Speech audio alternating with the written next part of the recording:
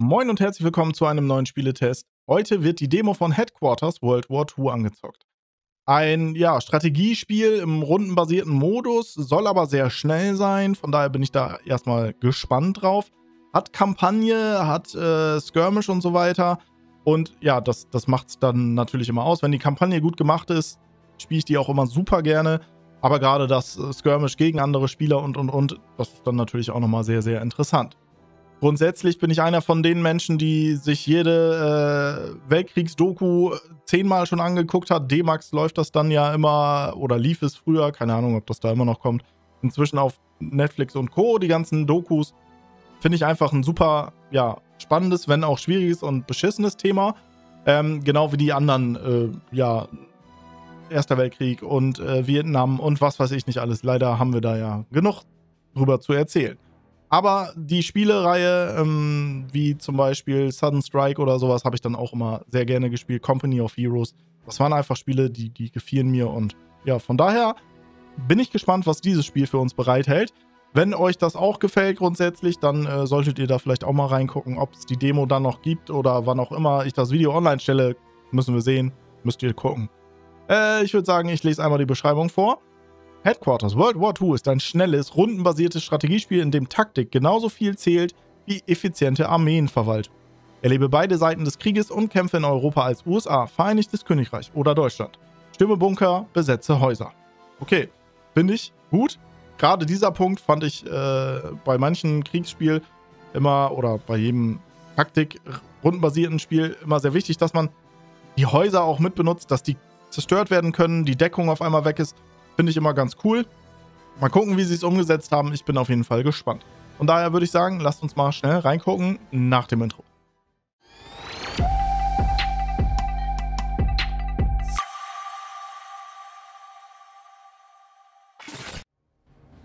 Ja, hier sind wir in der Trainingsmission und ich muss sagen, grafisch, irgendwas sieht da sehr strange aus. Ich habe jetzt keine Lust, da groß in die Grafikeinstellungen einzutauchen und sowas. Es steht eigentlich alles auf High.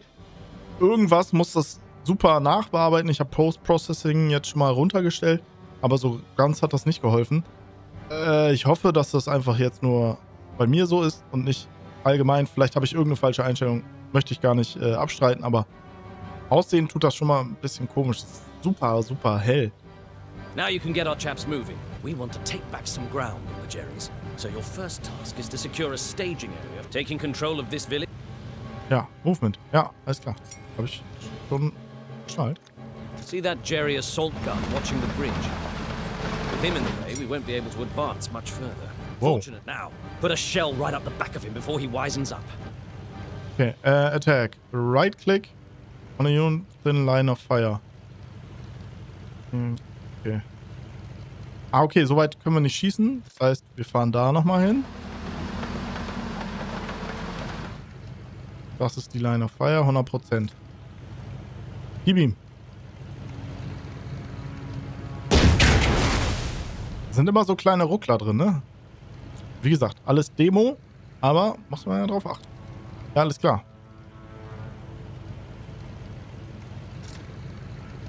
Gib ihm noch einen. Boom. Sehr schön. If your units run out of move points or attacks, click on the end turn button to pass the turn. Excellent work. Reinforcements are joining you now in the village. Perfect.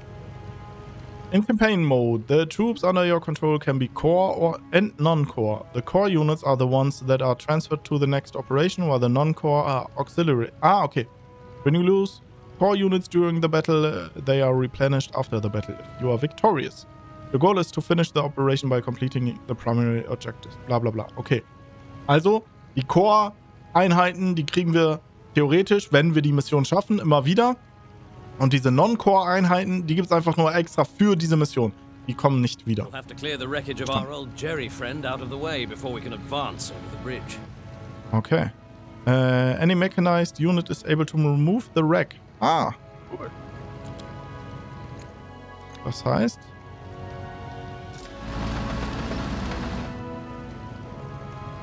So.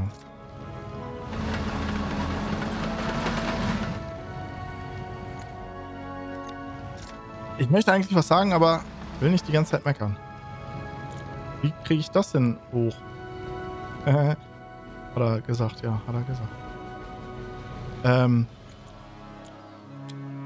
Menü. Nee.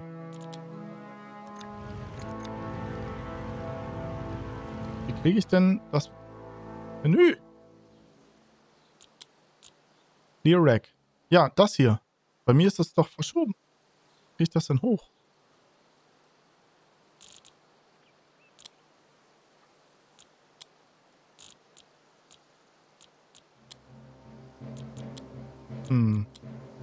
WWII-Scale. Ah.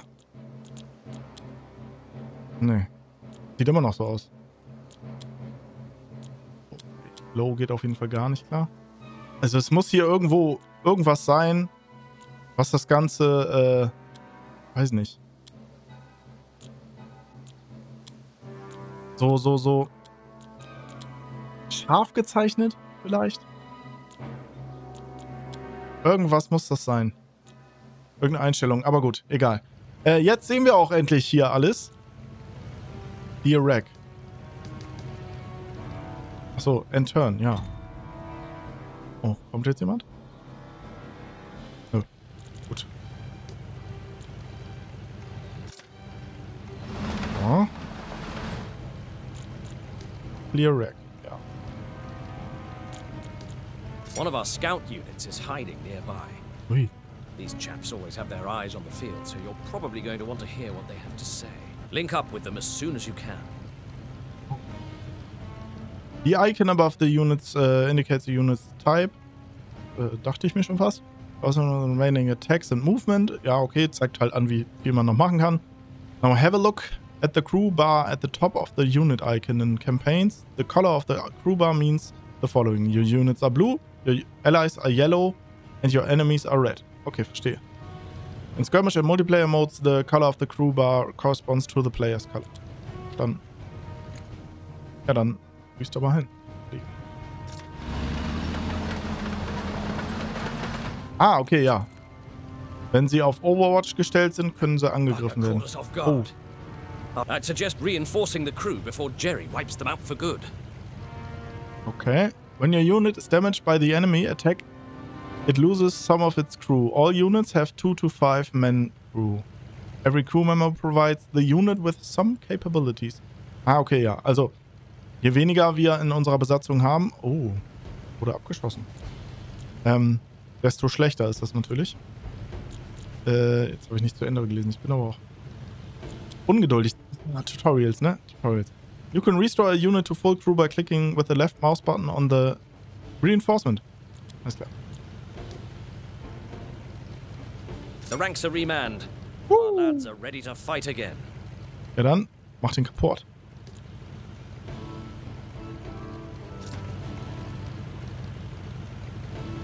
Frontal natürlich scheiße, wollte ich sagen, aber okay. Nice. Terrain. Ja. Also, das ist auch nichts Neues, sage ich mal, aber gut, die erklären das einmal. Das Terrain ist natürlich wichtig. Oh, and maybe try using your scout skills to avoid any nasty surprises this time. Ja. Handy at spotting any sneaky buggers. Every unit has an actions panel. There you can see all possible actions for this unit. The most basic actions are move and attack, but there are more. Units could gain access to even more actions by learning new skills. Okay, also unsere Einheiten können sich auch noch weiterentwickeln. Ich weiß nicht, ob einzelne Einheiten oder man das dann im, ich sag mal, Armeefenster oder sowas freischaltet. Cool. Right now you can use the Scouts action to search the area around Scout units. Okay.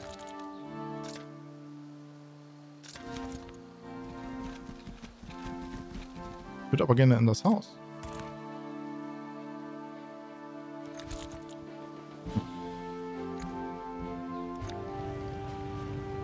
Achso, er kann sich noch bewegen. So. Ach, okay. Das, was ich sagen wollte. Ich finde es ein bisschen auf den ersten Blick cool, dass man diese Aktionen immer sieht, wenn er da irgendwo hinfährt, wenn er schießt, wenn er zielt, bla bla bla. Aber auf Dauer ist es, glaube ich, voll anstrengend, da immer hinzugucken. Das ist wie bei Civilization. wenn du dir immer die Aktionen angeguckt hast, in ihrem langsamen Laufmodus und sowas. Boah, ich weiß nicht. Mit der Zeit wurde es immer so, dass man eigentlich geklickt hat. Man wollte schnell weiter. Hier, glaube ich, ist es genauso. Kannst du aber auch machen, dann ist er instant da. Finde ich gut. Ist in Ordnung. Ja. End. So, könnt ihr da rein? Ja. Spotted. Haha. Ah, hier haben wir noch mehr. Die kleinen Schweine. Gut.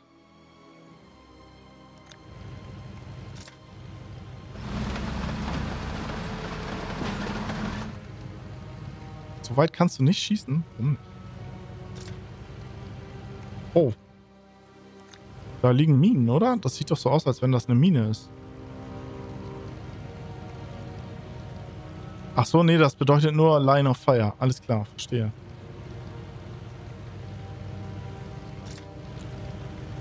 Müssen wir trotzdem mal gucken, was da passiert.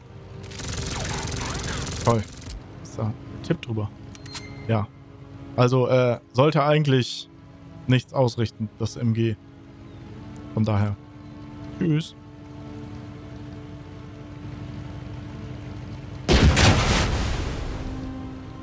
Was?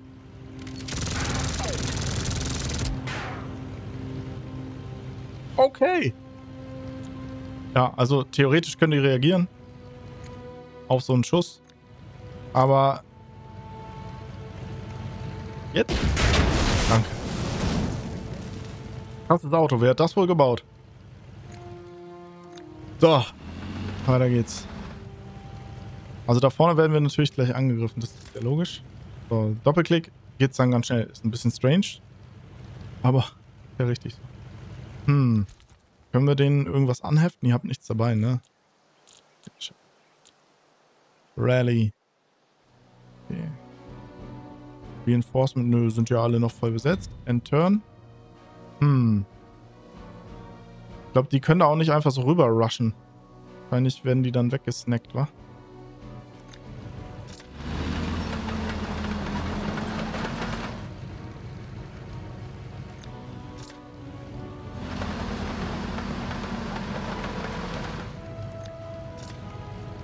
So, wenn er da hinfährt, dann wird er natürlich angegriffen.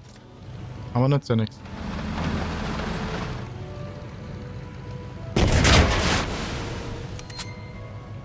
Ja, okay. Okay, Reinforcement ist noch nicht available. See.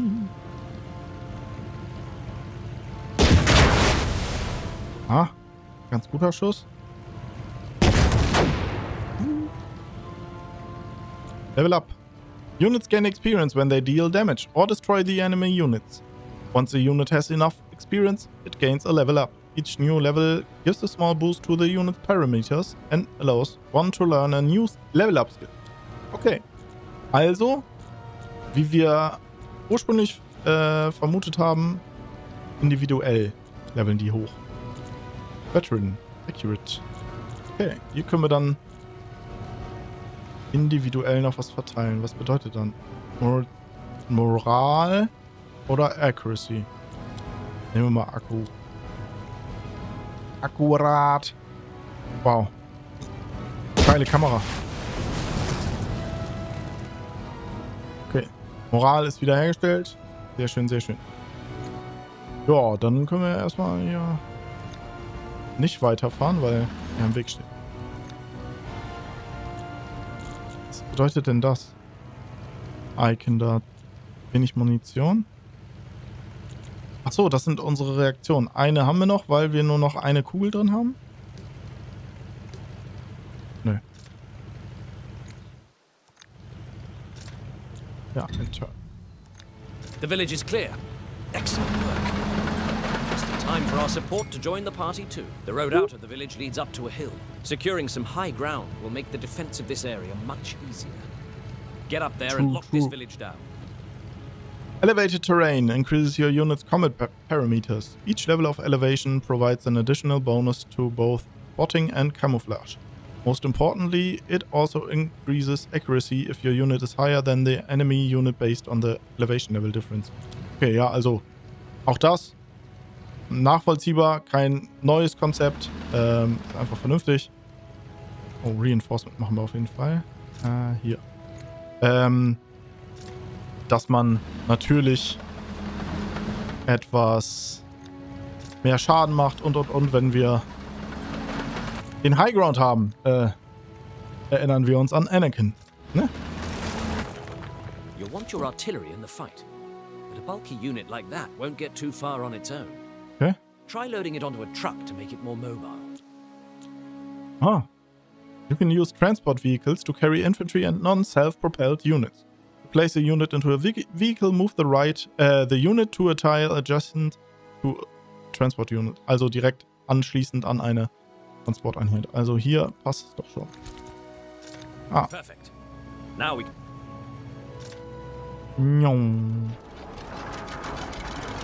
Let's go.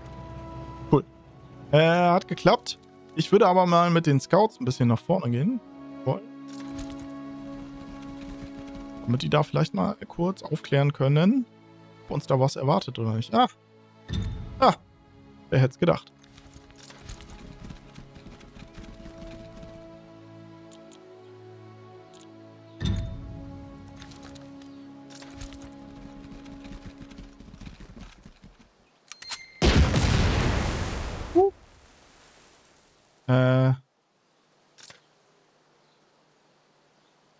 Weißt du eure Smokes dahin, bitte?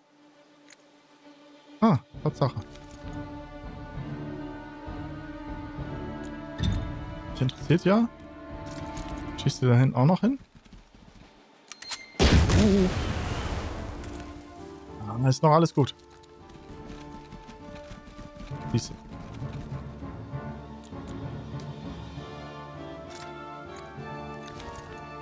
Will hier hin und mal gucken, ob man da dann noch irgendwas anderes findet. Auf jeden Fall haben wir hier schon mal den Knilch gefunden. Das ist schon mal wichtig. Wir haben ja unendlich Turns. Zack. Wieder End.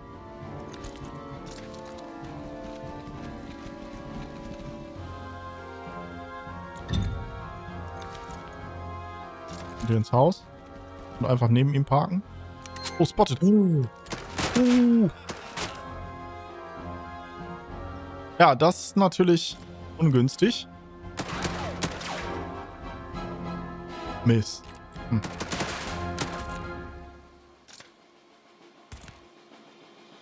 Smoked das mal und verzieht euch im nächsten Turn. Oder auch nicht. Okay, also unsere Scouts sind dann mal weg. Die hatten keine Lust mehr zu kämpfen.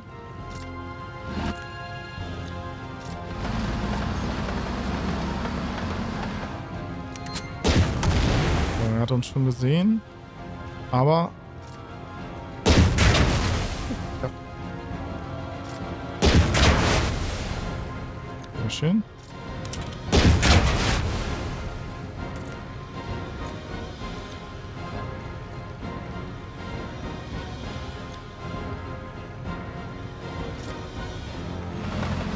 Wir mit dem da auch noch rankommen?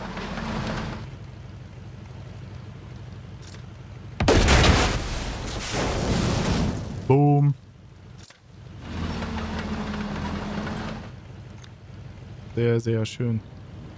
So, jetzt fahren wir mal nach vorne. Mal gucken, was mit dem passiert. Nix.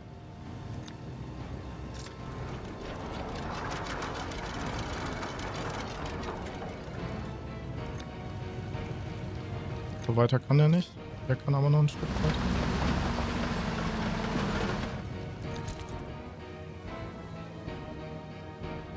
Die können sich nicht bewegen, alles klar. Oh, Overwatch. Erwischt, Leute. Au.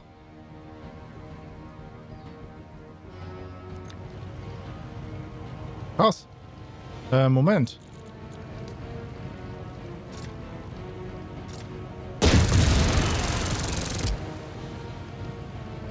Der Maschinengunner, den haben sie direkt erwischt, ey, die Schweine.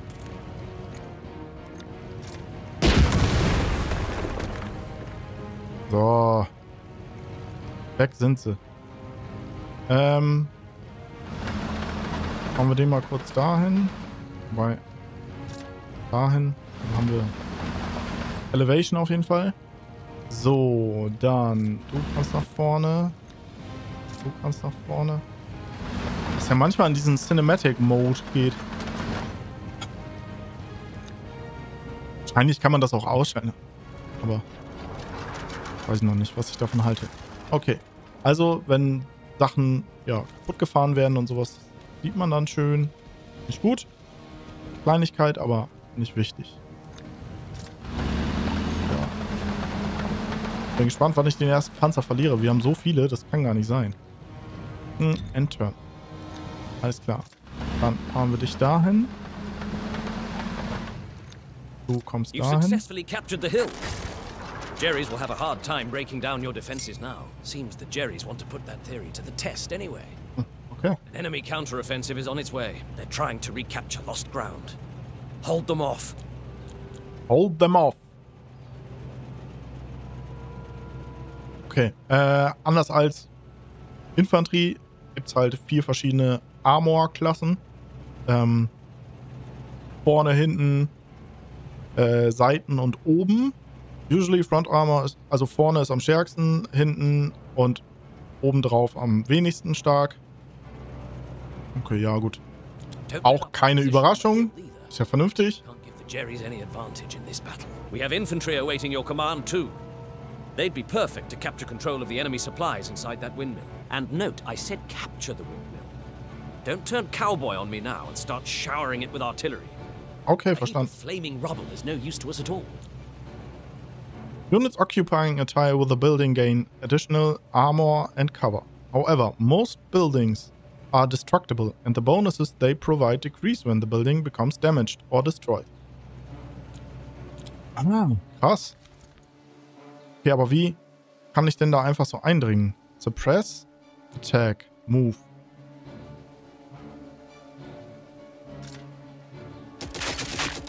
Kriegt das Haus so auch Schaden? Ah, der Flügel ist ein bisschen kaputt gegangen, oder?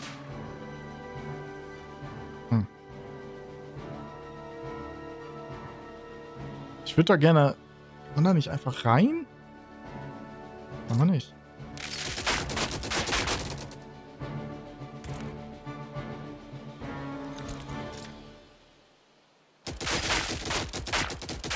Also, das ist glaube ich nichts. Wobei die Moral geht runter, ne? Mal gucken.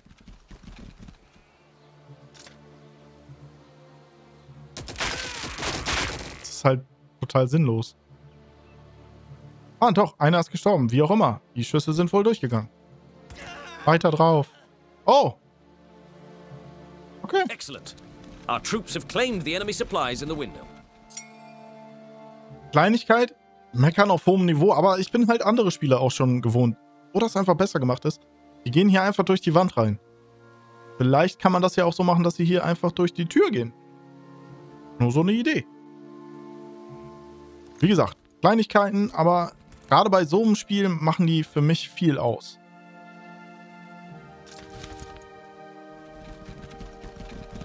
Auch da, die gehen durch den Zaun.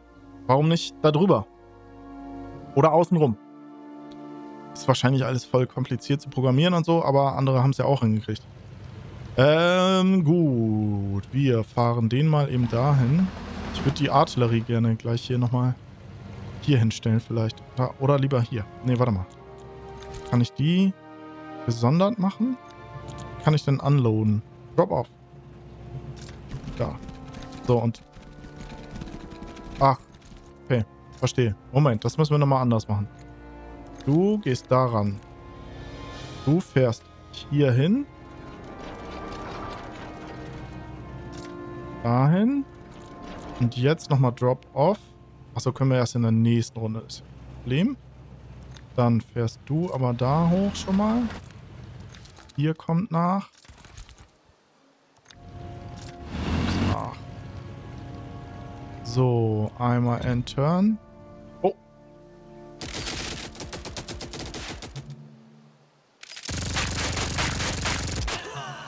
Ach, die sind abgehauen. Das sind Gegner. Upsi. Sehe ich ja jetzt erst.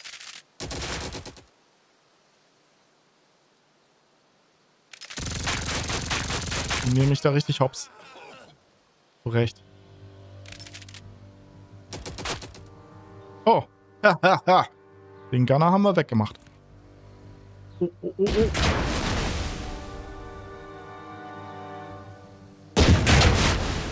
Nicht gut.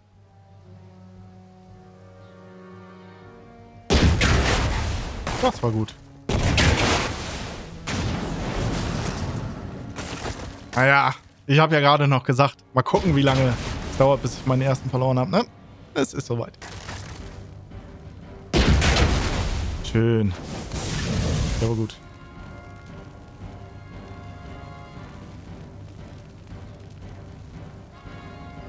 Ja?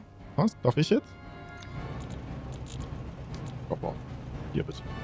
Achso. Na, dann zieh du dich mal bitte ein bisschen zurück.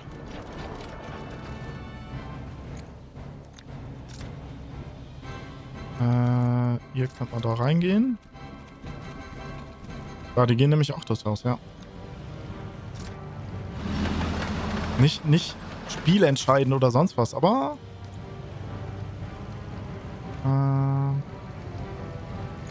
Achso, Moment. Rotate. Dahin bitte. Genau. Triffst du den? Ja. Boom. Okay. Sehr, sehr schön. Der kann nichts mehr machen.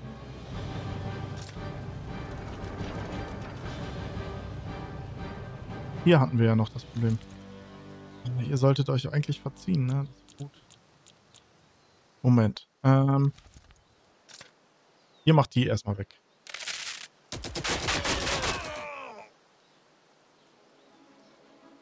So. Und kriegt ihr den? Da oben war der doch, oder nicht? Ha.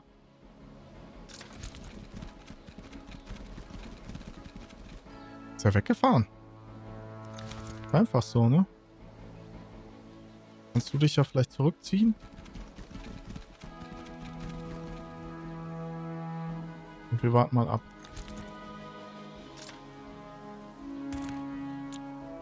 End-Turn.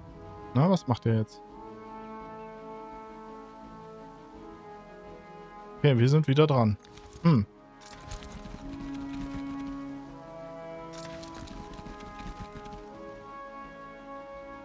Noch sehe ich keine Gegner.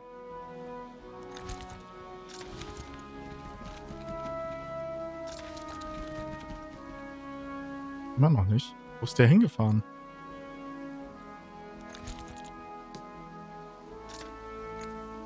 So, die 4 Mann auch wieder vollständig. Noch 5. Ja, gut. Wenn der da so chillig stehen kann. Machen wir mal da runter. Haben wir was?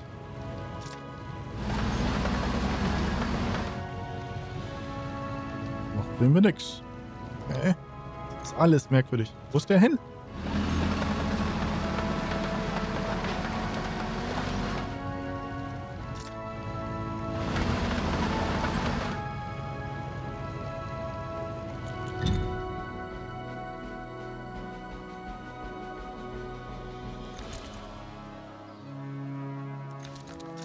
Geh mal ins Haus.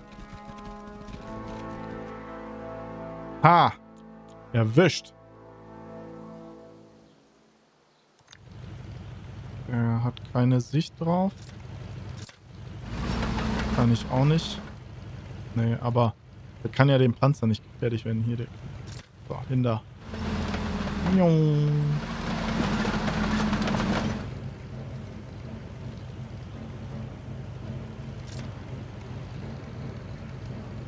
Okay, dann warten wir kurz.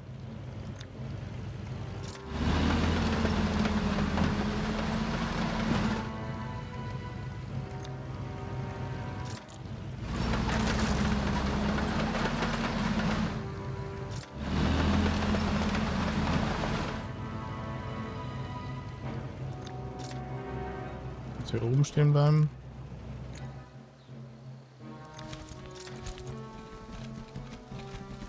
Ich meine, das sind ja nur noch die Fahrer, ne? Die können ja eigentlich nichts mehr machen. Also, klar, mit ihrer Knifte da rausballern, aber wir gucken mal, was passiert. Kommen wir jetzt wieder hierher? Aber er bewegt sich, eigentlich müssten meine doch angreifen. Da. Sehr schön. Good job on repelling the Germans. Having the high ground killed their chances from the start. Now to follow up with our own counterattack. Finish them when they're down. The remaining Jerrys will try to regroup in that village. Capture it before they get the chance. But be careful. Okay. They'll be battling desperately to hold on now. To find the location of your objective, click on its name in the list of objectives. The camera will automatically move to the tile of interest and highlight it. Primary and Secondary. Okay, was habe ich denn? Primary und Secondary. Wir haben nur Primary. Den Rest haben wir schon fertig. Capture the Village. Alles klar. Ich versuche mal was. Machen wir das Haus weg. Sind die da drin hoffentlich hinüber.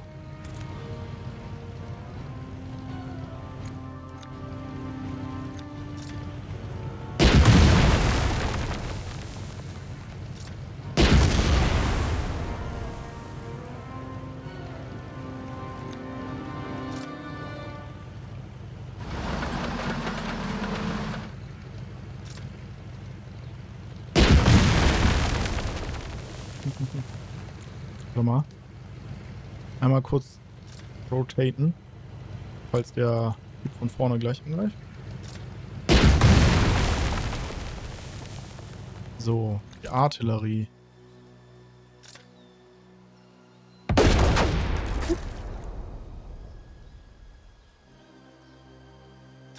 Wobei Artillerie ist... Panzerkanone ist das, oder? Ja. Okay, das haben wir schon mal. Vielleicht könnt ihr euch dahin verziehen. Genau, einfach durch die Mauer laufen. Hm. Oh, die haben Mörser da. Aber ich bin ja eigentlich verdeckt. Behaupte ich mal. So.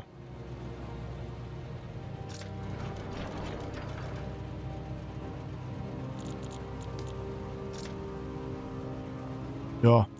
Ein Turn. Mal gucken, was passiert.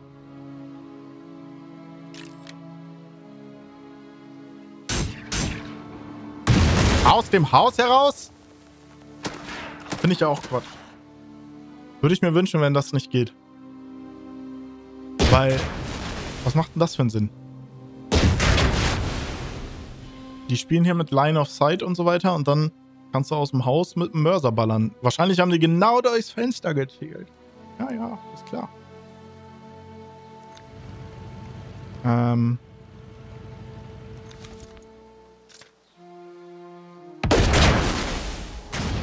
Weg mit dir.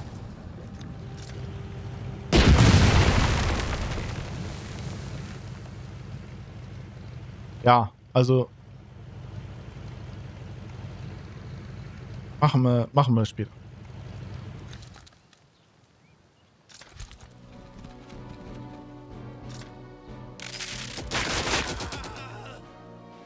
Sind halt dünne Wände, ne?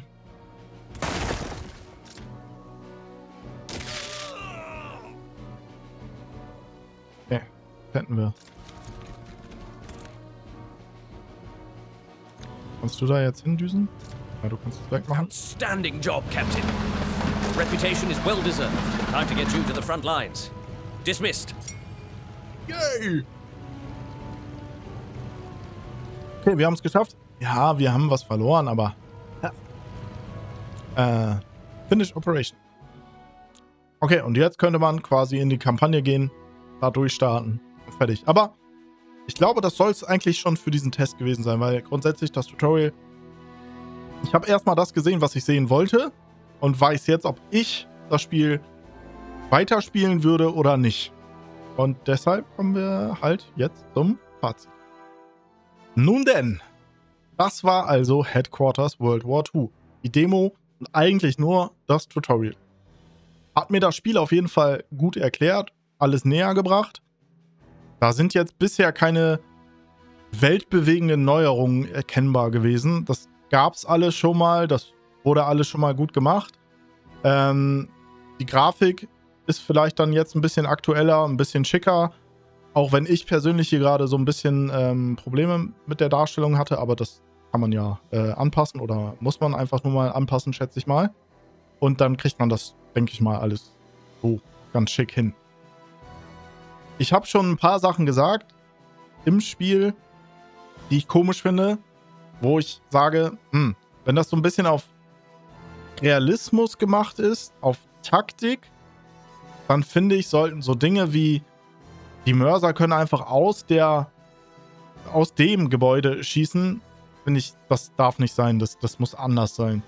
Und kann nicht funktionieren. Der Quatsch mit aus dem Fenster ballern oder sowas, das darf keine Antwort sein. Von daher würde ich mir zumindest wünschen, wenn die das ändern würden und das vielleicht reinbringen würden. Ist ja noch eine Demo, ist ja noch nicht das finale Spiel. Dann so Kleinigkeiten, sage ich mal, die aber zur Nachvollziehbarkeit des Spiels beitragen, finde ich. Warum sollten die durch einen Zaun laufen?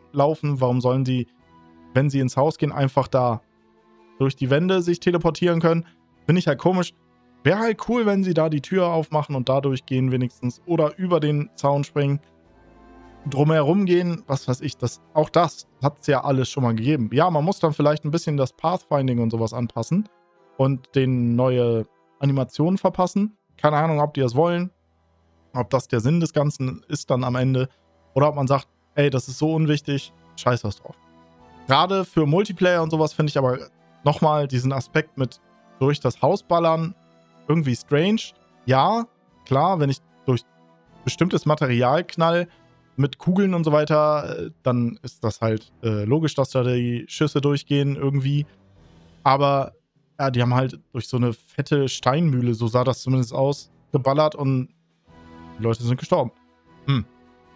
Dann die Zerstörung von den Gebäuden könnte man in der Theorie vielleicht auch noch ein bisschen schicker gestalten, aber alles so, es muss nicht, das Spiel funktioniert so, das Spiel macht mit Sicherheit Spaß. Die Kampagne, wenn die gut erzählt ist, dann ist das vermutlich sogar alles in Ordnung und warum soll man da jetzt noch mehr ändern? Sind für mich aber so kleine Punkte, wo ich sage, okay, das ist richtig gut geworden, das finde ich super gemacht, ist realistisch und würde ich mir halt wünschen, keine Ahnung, wie ihr das seht, schreibt es gerne mal in die Kommentare.